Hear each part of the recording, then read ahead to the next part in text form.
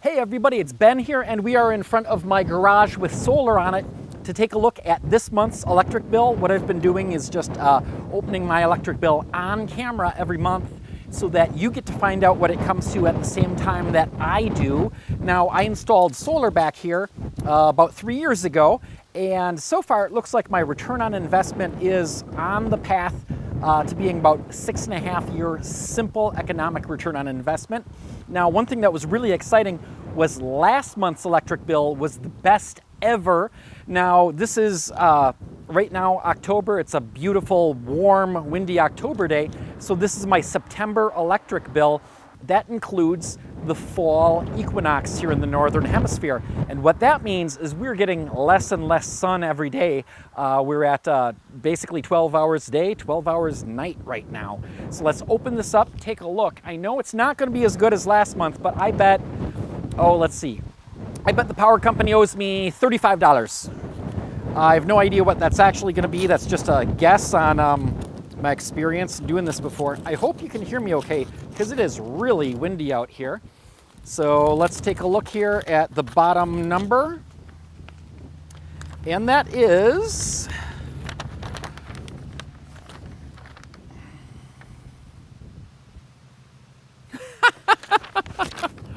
wow, big difference from last month. But they still owe me 21 cents.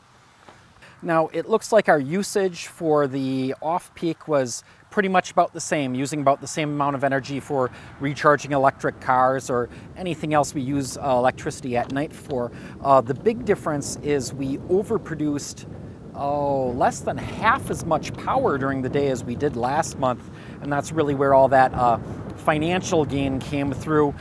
Still, what's nice is that overproduction during the day did cover all the various charges.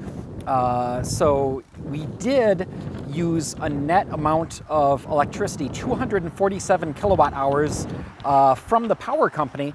Now, that's still not bad. That's between a quarter to a third of what the national average in the United States home uses. So we're still definitely on the low side, but we were using electricity instead of being a net exporter the way we were last month.